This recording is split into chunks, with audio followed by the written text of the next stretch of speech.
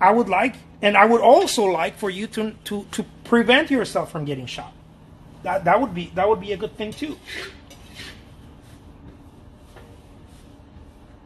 You know, if we were playing makeup, you know, making up an idea of what, you know, of war or whatever, right?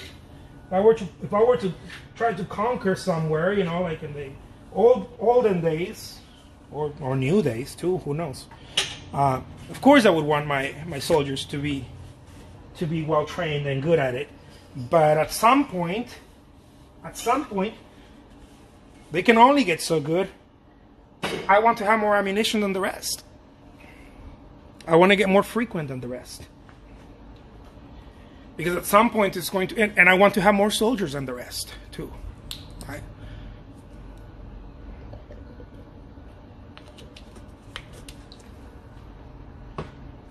And so a lot of us, artists, we keep focusing on, I need to get good, I need to get good, I need to get... Yes, you need to get good, but at some point, good is good enough. Move on to the next thing. Because being very good is not going to save you. Being very good gets you through the first hoop. Being very good allows you to play the fucking game. If you're not very good, you can't even play this game. Forget about being an artist. You can't even play the game. You have to be very good. Of course you do. Of course you have to get good. You have to learn your skills. You have to learn how to paint or whatever it is. I don't know what it is. Whether it's abstract or expressionism, or it doesn't matter what it is. Being good only gives you the certainty that you will play the game. It does not mean you're going to win the game. It means you can play in the game. It buys your ticket into the game if you're good.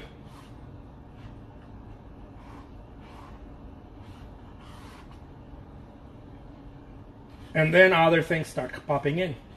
You have to get frequent. You have to dial in. Right? Being frequent is one thing. Dialing in is another thing. Dialing in means you have the right offer for the right audience, the right pitch. Once you have that, get as frequent as you can. I learned how to do that on eBay. I learned how to do that with my commissions. I learned how to do that with interior designers. I didn't get frequent first. I got good, and then I dialed it in, right? You get good first. Numero uno, get good. Numero dos, dialed it in. Learn your pitch, your offer. The offer has to be so fucking juicy. If it's not juicy, it ain't gonna work.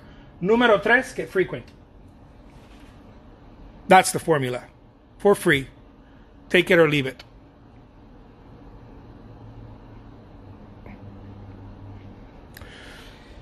For shy people, well, you have to think differently. Don't think of yourself as a shy person. This is not about being an extrovert, by the way. More than likely, if you're an extrovert, you're probably not going to be very successful at it. It's not about being an extrovert. It's about getting it done. That's all. You don't have to go whistle and sing, and you don't have to do any of it. You know how I play around here on these videos, and I call myself the world's greatest living artist and all of that. That's show, guys. That doesn't make me win. That's just me playing around here, having fun while I'm doing it. What makes me win is the discipline that I've applied to these things. No matter how extroverted I get, if I don't put in the discipline, it doesn't happen.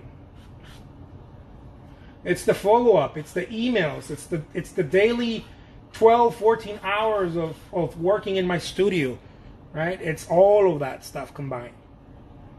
And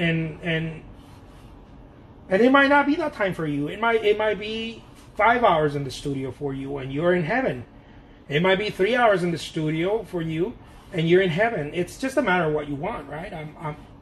For what I want right now, I need to spend a long time in the studio. Later on, my mind might change, and I may not want to spend a lot of time in the studio anymore. Sometimes I get tired of being here for 16 hours a day. There's days that I'm here all day. Do you purchase leads? Never. I don't purchase leads. I don't even like the idea of leads. No. What I do is that I show up often in various places. That's all I do. Just show up. I'm like, hey, what's up, you guys? I'm here again. I just pay attention to what other people are doing that are successful in different areas. For example, my local lawyers, not my personal lawyers, but the local lawyers in my town, or in the city close to me, or in my city, I see those cats with billboards all over the place. You know, you drive by a bus stop, and there's their face. You drive by, it don't matter where you go, you can't escape them, right? And of course they have funds for that, right? They have big pockets. They have deep, very deep pockets for that kind of play. Most of us don't. But they're doing something right. They're doing something there. They keep showing up. Maybe they're not doing it as you know, I don't know, as smarter than a person who understands algorithms on Facebook ads, or, you know, maybe they're not, but they're doing it. They're doing it. And those are the cats that I don't pay attention to artists, guys. Most artists don't know what the fuck they're doing at all. I do not pay attention to artists. I don't go look at an artist and see what they're doing so I can go do it. I know a lot of them, if not most of them, have no idea what they're doing. I know that because I was on the same boat. And I'm still in the same boat in many areas. I have no idea what the hell I'm doing. I go pay attention to people outside of my industry. What are they doing? What is the local local plastic surgeon doing to get leads? What is he doing? What is she doing? What is the local restaurateur doing? What do they do? The local big wig auto car sales do? What do they do? What is the star salesperson in the biggest dealership or in the luxury car dealership do? Can I go interview him? He's not gonna lose anything if I go buy him a nice dinner and interview his ass, because I'm not in direct competition with him or her.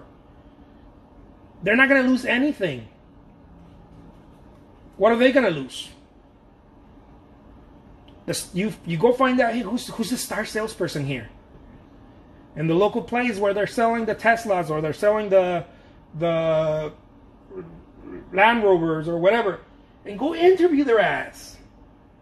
Go talk to them. Tell them, hey, look, I'm an artist. I'm trying to find leads. I'm trying to do this. How do you do it? What do you do? Most people are very willing to help, but you can't be like, I'm going to interview you, and no, like go buy them a nice lunch. Go take them somewhere nice to eat, or I don't know. Like, I did that. With a couple of star salespeople in car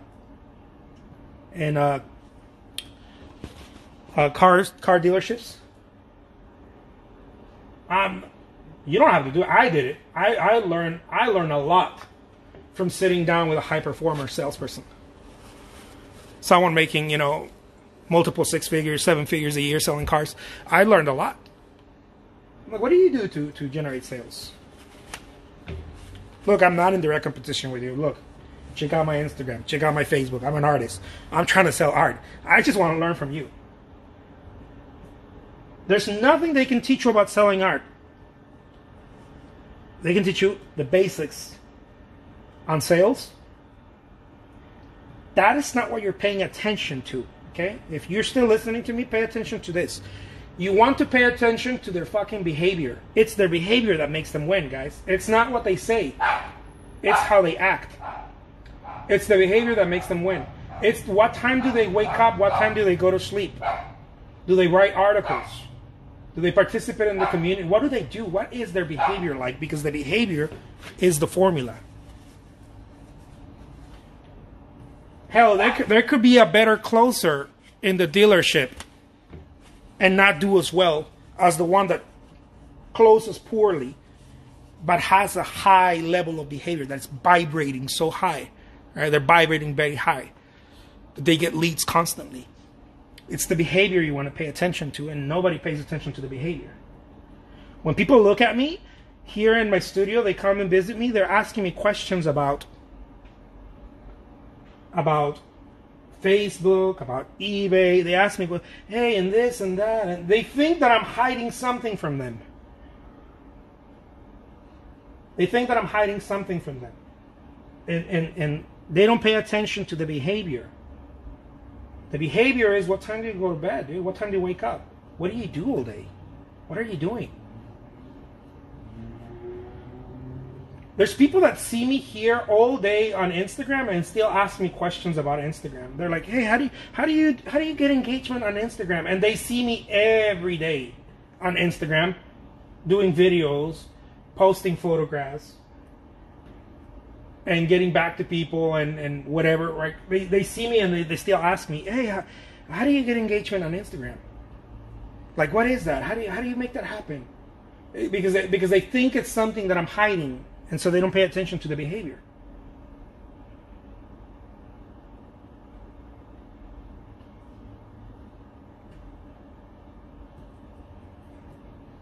You know, it's like going and asking a saint, hey, so how do you become a saint, without looking at the behavior? Look at the behavior. Look at the behavior of the people. Look at the behavior of what they're doing.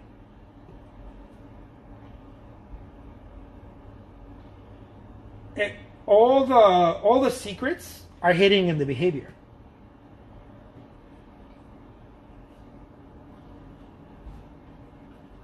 And nobody talks about it. It's the elephant in the room, but nobody talks about it. That's why the very, very, very smart people like to shadow people. Better yet, they go work for them for free. Very, very smart individuals. They go and they're like, here, let me help you. Let me help you with that. Let me help you work. No, you don't have to pay me. I just want to be around you. Very high performers like to work for free for people way in the top.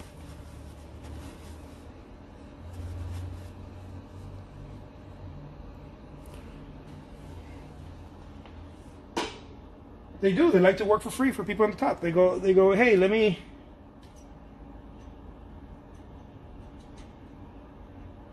Because they want to be around the behavior. It's how you vibrate.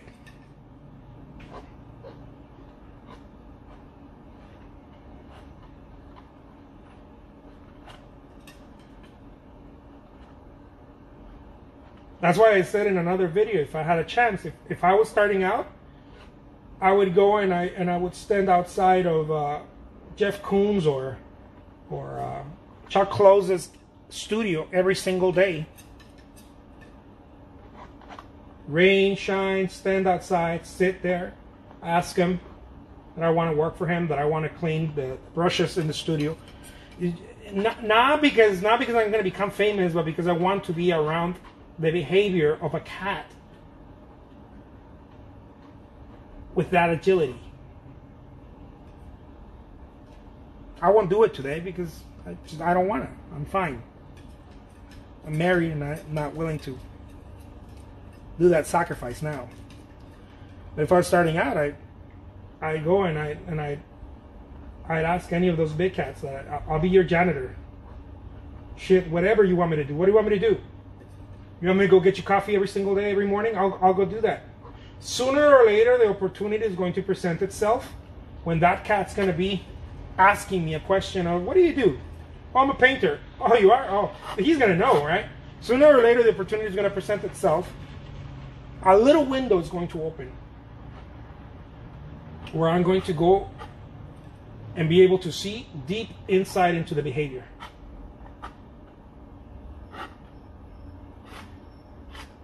How many emails do they throw? How many exhibits? How many parties? How do they get the exhibits?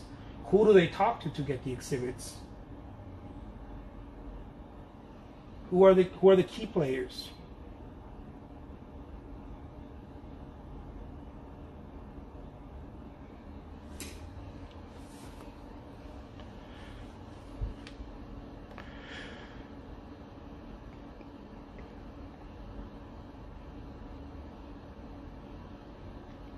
Yeah. Oh, this video is about to end, guys.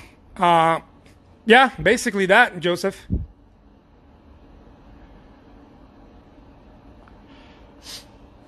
You have to think differently than what you normally think.